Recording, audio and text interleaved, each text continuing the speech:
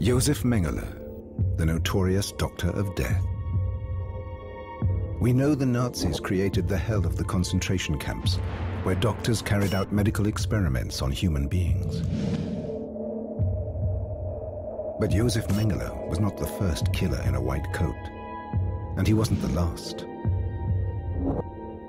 Japan had a murderous empire of science that systematically used people as experimental objects, dissecting them alive.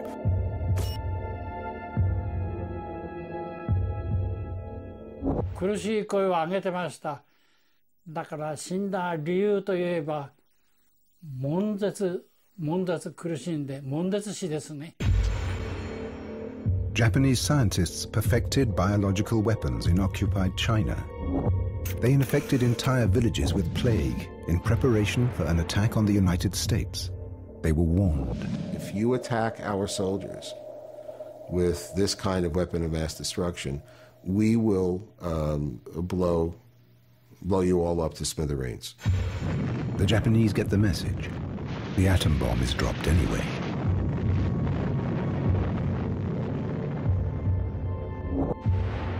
For America, it's an opportunity to gather data on radiation poisoning.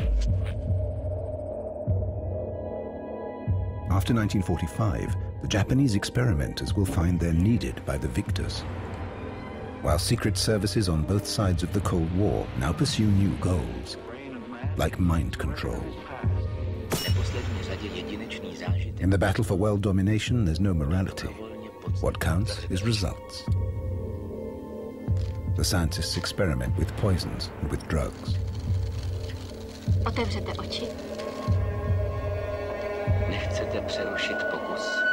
The unleashing of scientists and doctors pretty much do whatever they want, where they can play God. Bizarre experiments are carried out on both sides of the Iron Curtain. Josef Mengele is dead. Experiments on human beings continue to this day.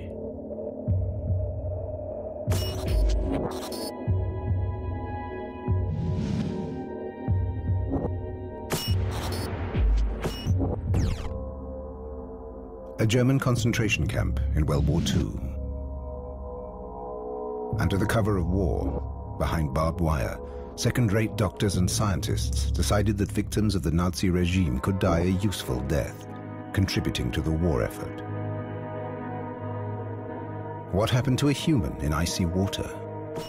How effective was a new medicine?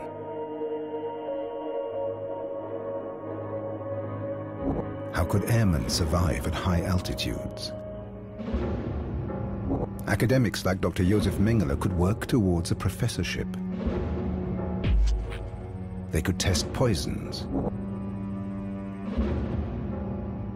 or satisfy their private perversions by collecting human tattoos, or making shrunken heads.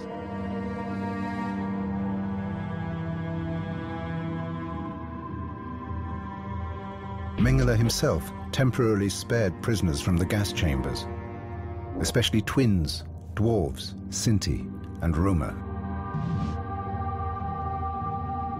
It's still not always clear exactly what he was trying to find out. There are files that have never been released. The few surviving victims have never been told exactly what was done to them.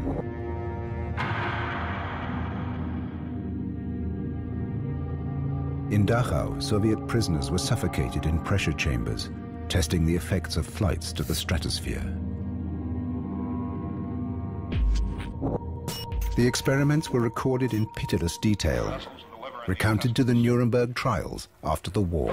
End of the quotation. The report describes the victim's reactions: spasmodic convulsions, agonal convulsive breathing, clonic convulsions and groaning. The yells aloud, convulses his arms and legs, grimaces, bites his tongue, gives the impression of someone who is completely out of his mind. But there were doctors of death who were never tried, who never even had to go into hiding.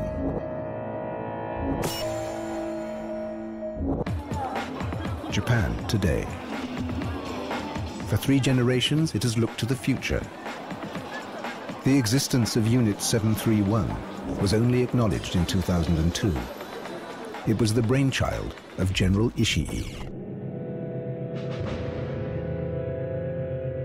After the terrible experiences of World War I, the great powers of Europe outlawed chemical and biological weapons. Ishii made sure he was fully informed about the situation in Europe. Then he created Unit 731. 彼はなぜ、細菌戦部隊というものを作ることを考えたかというと、ジュネーブ条約というものができてからまず化学兵器というのがあまりにも残酷であるということで、禁止されたと。それから細菌兵器についても同じように禁止されたと。そこに目をつけて、それだったら日本がその兵器を使ったらどんな戦争にも勝てるんじゃないかというふうに考えたわけです。1931, Japanese troops blow up their own railway line and use it as an excuse to invade the Chinese province of Manchuria. The timing is perfect. China is already weakened by civil war.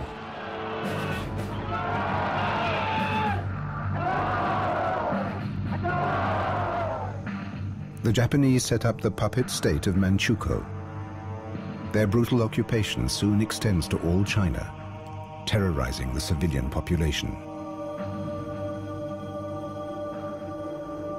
The Japanese despise the Chinese as inferior beings.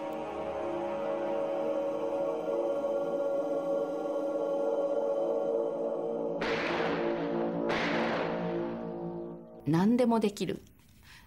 日本では許されないようなことができるということも一つの理由でしたけれども、一番大切な人体実験というようなこともいくらでもできると、そういうような理由で満州に作られました。Manchuria becomes the testing ground for General Ishii's Unit 731. Officially, its job is combating epidemics. In fact, it's there to cause them. The Japanese bioweapons program grows exponentially. More and more units are added, until Dr. Ishii controls a mini empire of 10,000 people.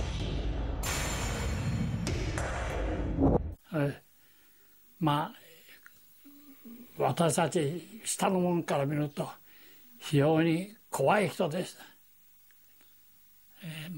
気違いじみたい人でしたがね、例えば、軍機風紀の検閲来るとかあるときに、他の部隊行ったときに突然衛兵に殴りかかる。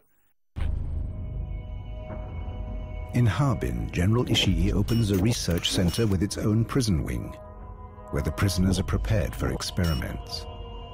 His doctors carry out fatal low-temperature and low-pressure experiments, just like in Dachau. But above all, his men infect human beings with plague and then dissect them alive, without anesthetic or painkillers, so that the results will not be compromised. Ken Yuasa is one of these military doctors. He was born in 1915. He deeply regrets his actions in those days and is prepared to talk about them. その講義が終わった後に、その第一軍の軍医部長兵道という人から、これから皆に良いことをさせてやると言って集められたのが大元の監獄でした。そこへ40名が集まりました。私は何するか分からなかったんですが、監獄の土間で2人の男が後ろ手に分かれて目隠しされて、そして座っているとこへ連れて行かれたんです。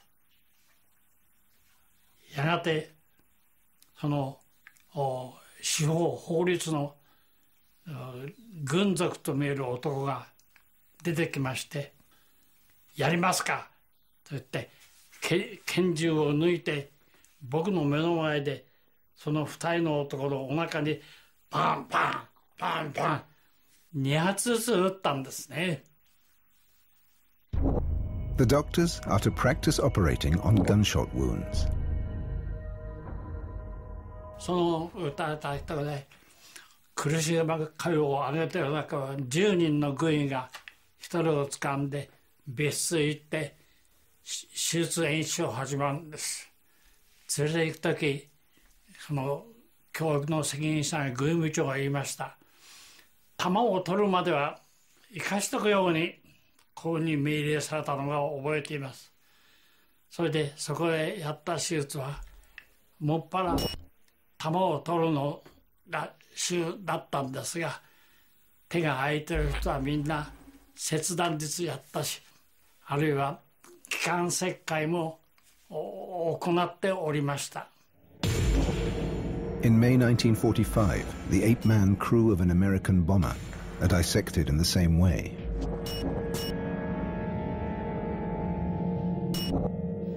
それでおそらく数千名の看護婦、可視化衛生兵、それから軍医を合わせると1万人にもなる人が生体解剖にタッチしてる。しかし話してるのは私だけなんです。In Harbin, the unit have their own aeroplane. They use it to spray biological weapons over villages and towns. They experiment with anthrax, the plague, cholera, and tularemia. Once the disease has broken out, the unit examines the dead and the sick.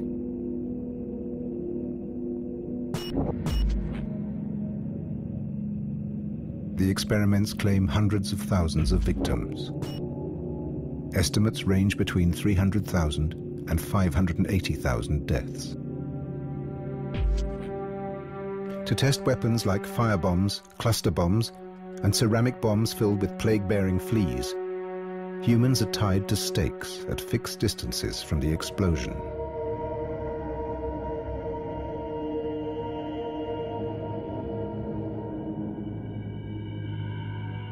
Ishii's men must swear never to reveal any details of their activities.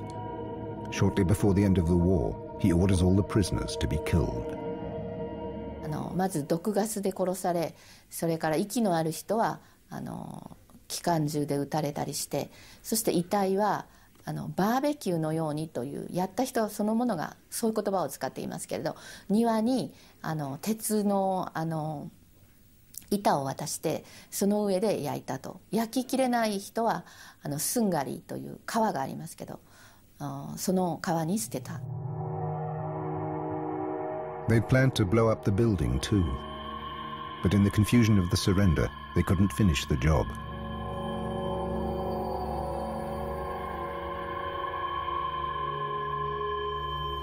Ishii's bioweapons were to be deployed against Russia and the USA. Balloons would carry bombs across the Pacific to the west coast of America. Towards the end of the war, the US captured giant Japanese submarines. These are pictures taken at the surrender. Each of the 3 completed submarine cruisers carried 3 seaplanes.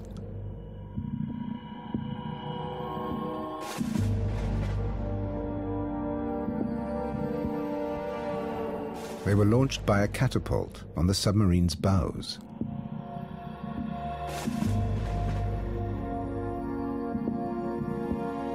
A few years ago, it was discovered that the Japanese planned to use them to launch biological weapons against US troops. The targets were the island of Saipan and even the city of San Diego in California. American intelligence had found out that this was going to take place, and they sent a message to the Japanese war cabinet. If you do this, we know the bunkers, we know where Hirohito lives, we know where the war cabinet lives. If you attack our soldiers, with this kind of weapon of mass destruction, we will blow you all up to smithereens. The threat works. The attack never takes place. The Emperor and the War Cabinet survive. Unlike Hiroshima and Nagasaki.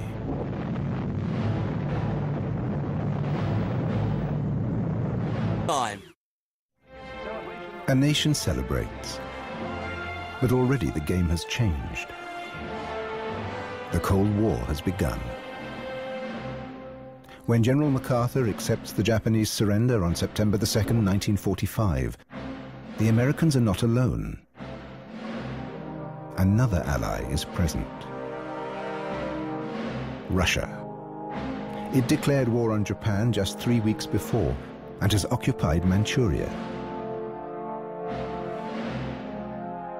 The sun has set on Japan and its empire. The nation that cowed and tyrannized all of Southeast Asia is disgraced.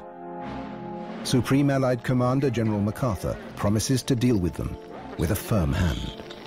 Of the Major taking all necessary dispositions to ensure that the terms of surrender are fully, promptly, and faithfully complied with. General Ishii realizes he will very likely be charged with war crimes. He also knows he has an impressive bargaining chip. The US Secret Service reports that certain Japanese biological scientists are offering the data from their experiments, but are afraid of being prosecuted. MacArthur starts to negotiate. He has to stop the Russians getting hold of the scientists and their data. US intelligence is enthusiastic. This is a unique opportunity to learn about biological weapons tested in rigorous experiments. Experiments on people, not animals. But there's a catch. The Soviets are preparing their own war crimes trial. If they reveal that US servicemen were killed in Japanese experiments, the deal will be impossible.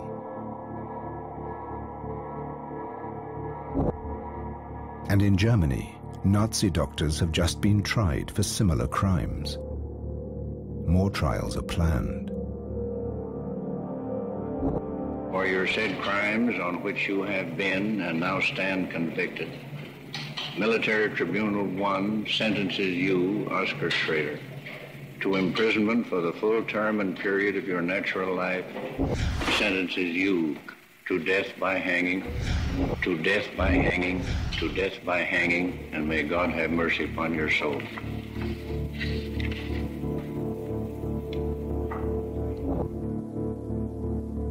The murderers of the concentration camps have been tried and punished, or at least some of them. Here too, deals were done. Many of the doctors were able to continue their careers in hospitals and universities for decades after the war. And the specimens they prepared from the camp victims were used to teach students, in some cases to the present day. In Japan, Ishii's data is too tempting to turn down. 1950, war breaks out in Korea, the first proxy war of the superpowers. The United States considers deploying biological and nuclear weapons. The communists accuse America of launching biological weapons from Ishii's arsenal against China. America accuses its enemies of a concerted campaign of disinformation. The dispute continues to this day. But there are strong rumors that Dr. Ishii is once again active behind the scenes. その続きとして石井四郎は、細菌戦を指導するためにアメリカの飛行機に乗って、朝鮮に行ったんだというふうに言う人が何人もいます。それからその見返りにもらったお金をみんなに分けているんだと。それはある意味での口止め料でもあったわけなんですけれども、731部隊がやっていたことに対する。An international commission of left-wing scientists investigated the accusations against the Americans. They found traces of the same insects and strains of bacteria used by Ishii in his experiments. Bacteria and animals not normally found in China.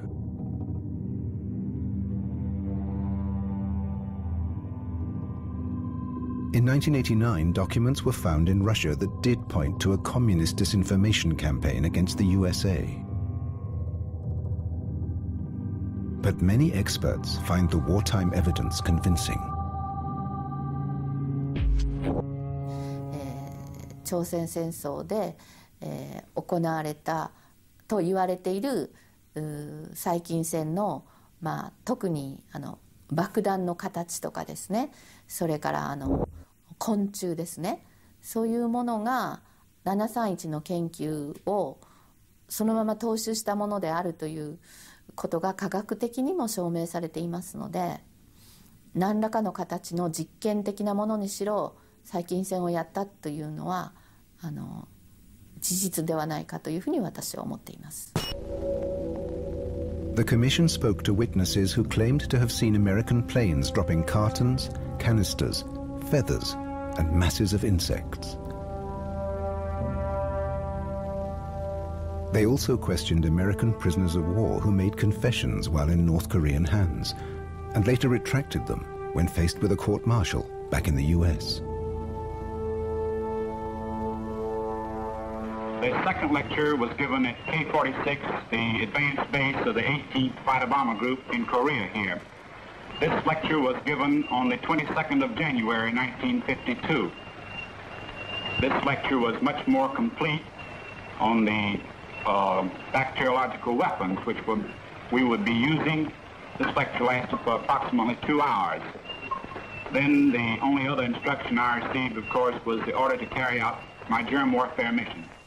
Senator O'Neill, it has been alleged by Chinese communist sources that you have confessed to participation in so-called germ warfare bombing raids over North Korea. Would you care to make a statement regarding these charges? I most certainly would. I would like to state that these charges are false and absurd. I did sign a confession relating to germ warfare, but the statements contained in this confession were false. They were obtained under duress from the Chinese communists. And by making these statements, I deliberately attempted to put in as much as was false and ridiculous as I could possibly get away with. It's very curious. A large number of strange confessions are coming out of the Korean War. The CIA believe that they're being extracted using drugs and brainwashing techniques. They begin to fear the communists are ahead in the development of psychotropic substances. But where could they be getting their expertise from?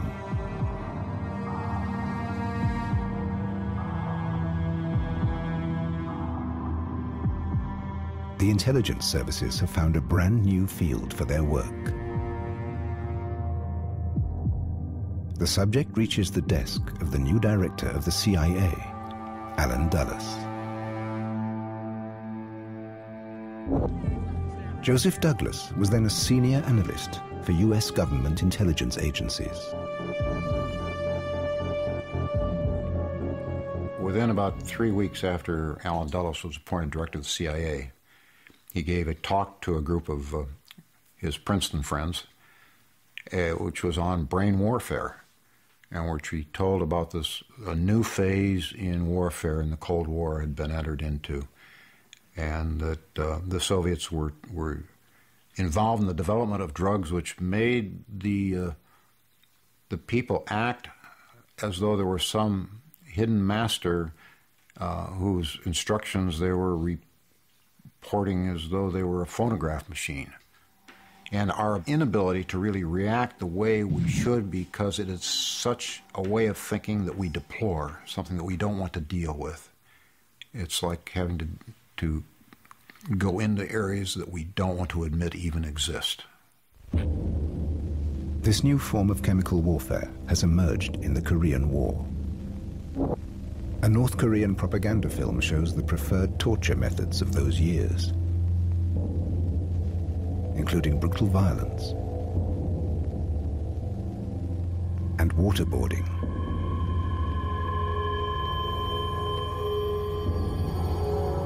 Often used in combination, even today, with another interrogation tool: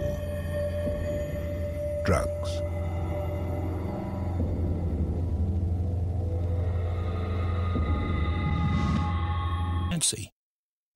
In Korea, US forces encounter soldiers from a supposedly neutral nation, Czechoslovakia. They're here to run a field hospital behind North Korean lines, officially for humanitarian reasons. Unofficially, they're working under the direct instructions of the Soviet Union, helping them prepare for World War III. We know this because in 1968, a Czech general, Jan Šejna, defected to the West. Šejna was then the highest-ranking officer of the Warsaw Pact ever to change sides. He knew exactly what his countrymen were doing for their Soviet masters. Šejna claims that the Czech field hospital existed to carry out experiments on prisoners of war, including Americans. Bohumil Aiselt is the only surviving doctor from that hospital. To je vyslovená účelová lež. To se vždycky takovýhle lži vymyslejí, že to, protože ten sám o sobě to byl účel dobročinný, dá se říct. This is the hospital where he worked.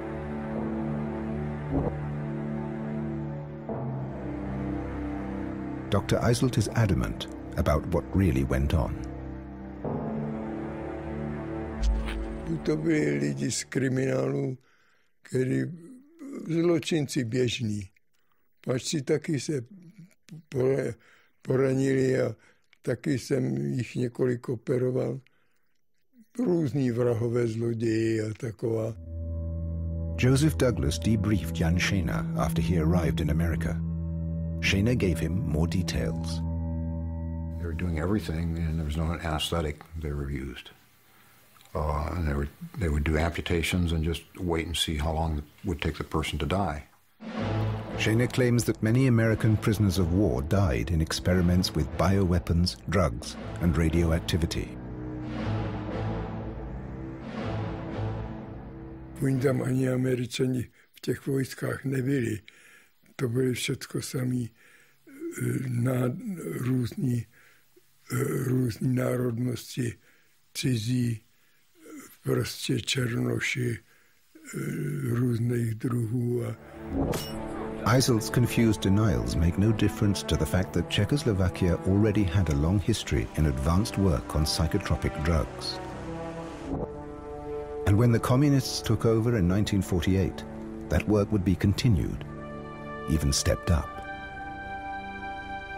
But now, on the instructions of a new master, Stalin's Soviet Union. As long ago as the 1930s, Czech scientists had been experimenting with mescaline and other truth drugs. They could be especially useful to a small country. Milan Kunc was a chemist working for the Czech military. Armáda potřebuje chemické zbraně proti velkým jednotkám, kdežto tak výzkum nebo respektive tajná služba je používá většinou proti jednotlivcům. Dále způsob nasazení, že armády nestojí přímo proti sobě, ale jsou v určité vzdálenosti, kdežto tajná služba prostě zasahuje vlastně přímo proti jednotlivci tím, že mu to dá do jídla nebo prostě jiným způsobem přímo na tělo. The Czech Secret Service developed their poisons and drugs in anonymous villas in wealthy Prague suburbs. And they worked in a very similar way to their shady counterpart in the Soviet Union, Laboratory 12. All we know about that is that it was created in 1921, 4 years after the Russian Revolution. It's a secret center for the KGB. Like the Czech hospital in Korea, it tried out its methods on thieves and murderers. Vadim Bierstein has investigated its story. There was general order through the system, through the commissariat, that this kind of, about the creation of a secret laboratory. What that laboratory did, very few persons knew. The decisions about that people were used was, of course, made by only the highest level Politburos. The laboratory developed deadly poisons for the secret services. There was a decision that only sentenced to death. To their understanding, useful usage of this material. In Laboratory 12, they killed enemies of the state and later German prisoners of war. The files also record the justifications given by the executioners. All of them said some excuses. Not like it was necessary, we didn't think about it.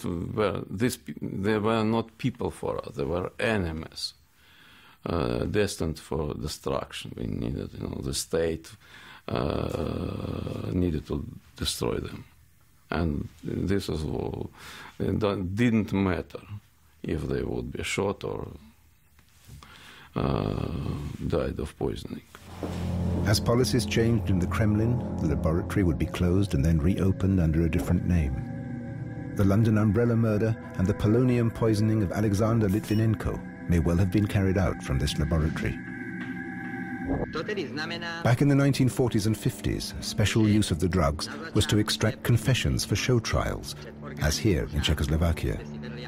Some of the victims died of poisoning not long after their trials were over.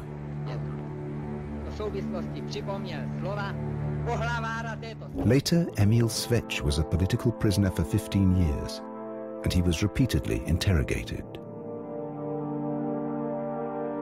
Tak som zistil, že čo sa deje jednoducho. V prvom rade všetko, ako by som povedal, potemnilo, všetko bolo jaksi smutné, beznádejné, ako žiadne rozumné východisko, dezorientácia, no ja neviem, čo všetko možné. Začal som plakať, teda slzy mi začali tiecť, normálka. No, a oni tie otázky, a kto, čo, a kde, a tak ďalej. No ja čo som vyprával, prakticky neviem. Ja som sa držal, ja som vedel o tom toľko, že človek si má vytvoriť, pokiaľ kontrolu má, a neviem, tak keby mal človek jeden sen, taký reálny, zlý, a z ktorého sa nedá zbaviť, a to sa vám prelína do tej skutočnosti a neviete si s tým poradiť. Jednoducho rozpad osobnosti a kúkáte, neviete, čo ďalej jednoducho. Tak to zavolali potom voláku súdružku a tá doniesla, neviem, či to bola káva a k tomu ešte v tej káve niečo volá. Tak som si vypil a tieto veci pomaly mi zmizli. Parallel with these chemical and biological tests, both superpowers were secretly building up their knowledge of the murderous radiation effects of the atom bomb. The Americans had a head start. They'd not only built the first bomb, but they had tested it on people. As soon as they could, the Americans sent in teams of doctors and cameramen to observe and record the medical effects of the blasts at Hiroshima and Nagasaki on adults, children, and infants. They discovered radiation burns and open wounds that refused to heal. They offered no medical care to the survivors. They were collecting data for use in fighting future wars. Decades later, the Americans themselves were to judge this chapter as one of dubious morality.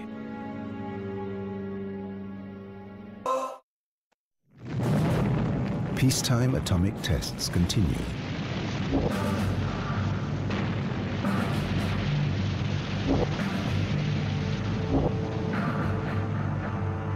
The US military expose their own soldiers to radiation.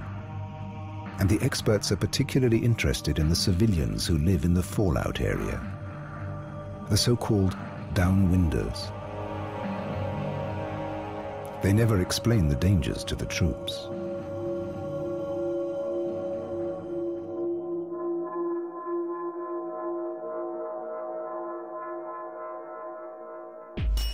The Soviet military are even more careless with their soldiers' lives. They're desperate to catch up. At the Totskoye atom bomb test, some 45,000 soldiers and prisoners are deliberately exposed to radiation.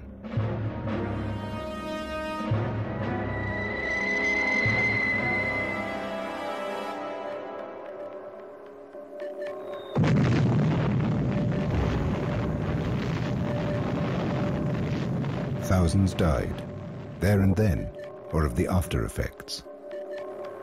This test was and remained top secret. The files were later destroyed or altered.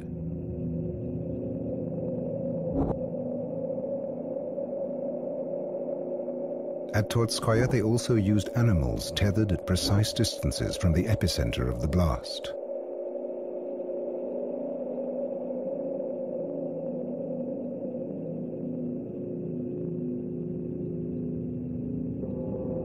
In his CIA debriefing, Czech defector Jan Šejna claimed to have seen a Soviet army film depicting a nuclear test. In it, human beings took the place of animals like these. Joseph Douglas remembered his description. It was the Soviets using prisoners, political prisoners, particularly they liked to use Hungarians that opposed them in Hungary, and U.S. POWs as guinea pigs in testing the effects of nuclear weapons. Radiation, thermal, blast, the whole thing, the real explosion.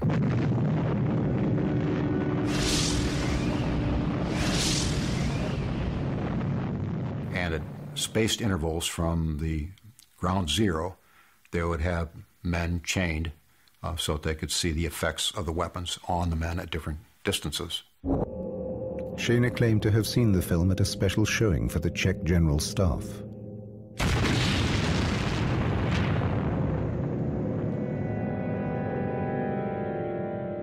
They went from people that were incinerated almost instantly to out at the extremes where they would be dazed, they would have a hard time regaining balance, they were writhing in agony. Obviously, they didn't have long to live, and he said it was the most revolting thing that they had ever seen any place.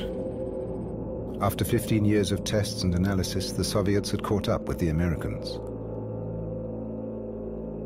But by 1965, it became evident to all of them that chemical and biological warfare, munitions, and the pharmaceutical line of that were ultimately far more important than nuclear weapons because they could be used without destroying the world. And to get their supplies of chemical and pharmaceutical weapons, the Russians turned once again to their experts, the Czechs. Money was thrown at the experiments. Top state talents made movies about the work for their government bosses. It was the late 1960s. The drug of choice was LSD. Látka začíná působit až po určité době.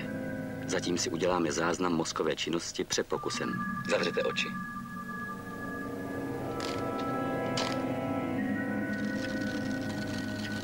Otevřete oči. On both sides of the Iron Curtain, doctors and scientists experimented with an ever-growing arsenal of chemical weapons. Today, some of them have been turned into medicines to treat mental illness. Nechcete přerušit pokus? In their real experiments behind the scenes, the Czechs believe they can disable whole enemy units by putting LSD in their drinking water. These volunteers, senior officers, are tested on their decision-making skills after taking LSD. How will they fare in a fictional crisis?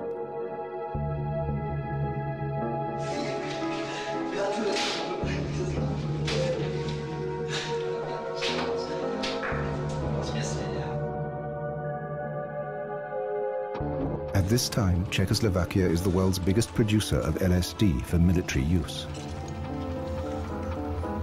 Janšina told Joseph Douglas that drugs were an important and permanent part of communist military strategy.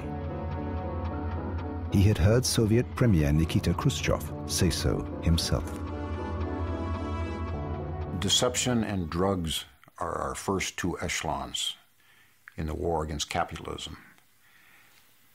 And when those two echelons have done their job, then will be the time for us to use our tanks. He was sort of chiding Marshal Malinowski, who wanted to use his tanks now, today. And Khrushchev said, no, Marshal. Sergei, to you, today is important. To me, tomorrow is sufficient. For the Soviets, the Czechs developed a range of powerful drugs for all purposes. To induce fear, to cause pain, to make people trustful, aggressive, or talkative. Janšina claimed that these substances were mixed into the food of foreign diplomats. LSD produced the most powerful sense of paranoia.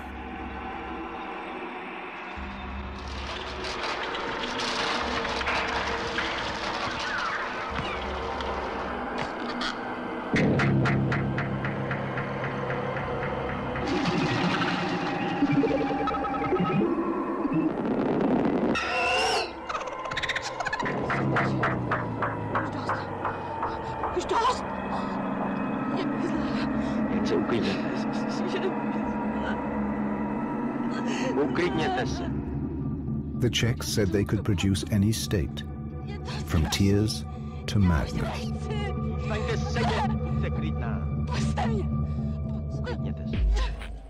By now, the Americans could see the potential too. They overcame their distaste for mind-altering drugs. They tested LSD, sometimes on people who didn't know they were being given hallucinogenic substances. There were deaths, often caused through paranoia. The CIA wrote a wish list of what they wanted to achieve. Mind control, fake illnesses, truth serums, implanting and erasing memories. When Joseph Douglas debriefed Czech General Janšina, he discovered that the Soviets had something similar. It's a pretty good list, and it almost corresponds item by item with the CIA list. Amazing. When America got onto something, it was soon time to make it public.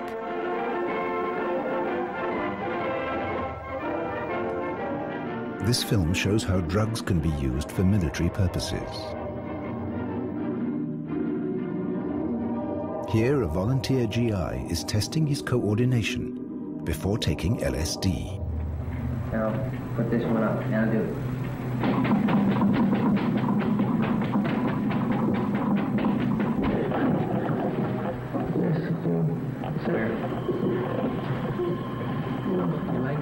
And after.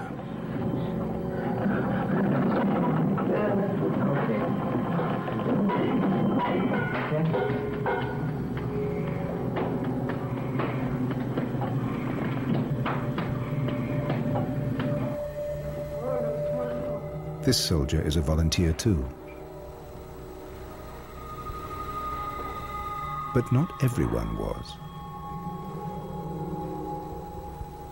The actual experiments on humans conducted by the CIA were very numerous and believed to be very damaging by many people. Experiments like this, in sense deprivation. The withdrawal of sensory input can lead to hallucinations and madness. There are reports of experiments that ended fatally. The CIA has destroyed most of the files. Some journalists have tried to get them released. But nobody in the intelligence community wants to do that. or the government because of what it would reveal. And that leads to United States war crimes and possible murder and a very, very messy picture. The CIA carries out brain operations and attempts to influence consciousness. When the electrode touches the brain with its gentle electrical current, it is as though the electrode touched a wire recorder or a strip of film, and he relives a period of time. I have a sudden feeling as though I lived through all this before. Now I see them. They're laughing, my friends. And I'm with them in a house in South Africa. They're my old friends. The aim of experiments like this is to produce suicide bombers who have no idea what they've been programmed to do. The search continues for personality-changing drugs, new nerve poisons, and for antidotes and defenses against the drugs the enemy might invent. And humans are needed for all these experiments. The scientists of the intelligence community reject experiments with animals, not out of some sense of animal welfare, but because they know that animal reactions bear no resemblance to the effects of a drug on humans. That's why the ideal guinea pigs are fit and healthy enemy prisoners. The US has never gone that far. In the Vietnam War, they allowed Seventh-day Adventists who refused to fight to volunteer for medical tests instead. At a high-security unit at Fort Detrick, they were exposed to anthrax, plague, and tularemia.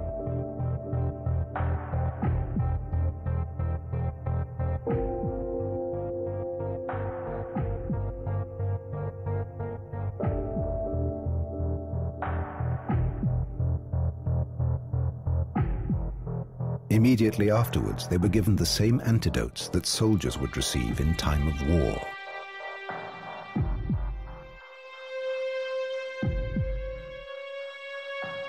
It could be a painful recovery, but the US authorities consider this the perfect ethical experiment.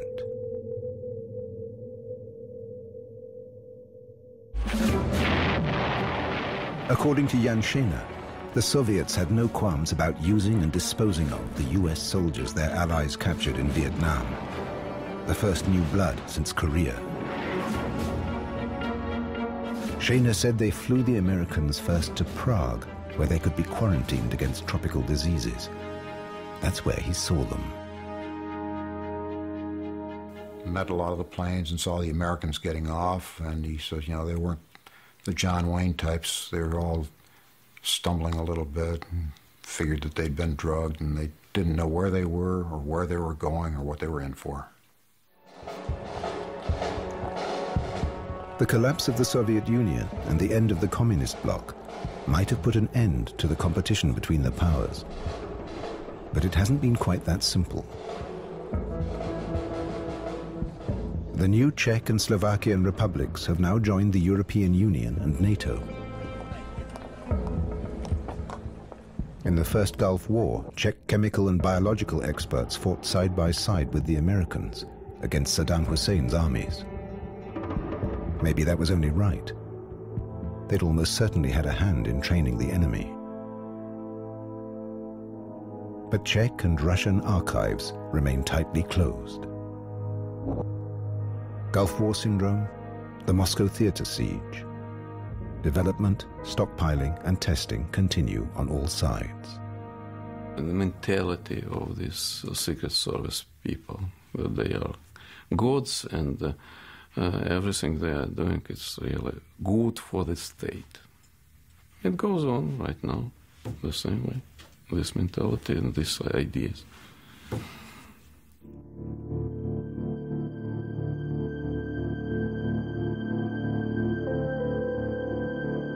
DVDs of this program can be purchased for educational use from VEA by calling 1-800-034-282.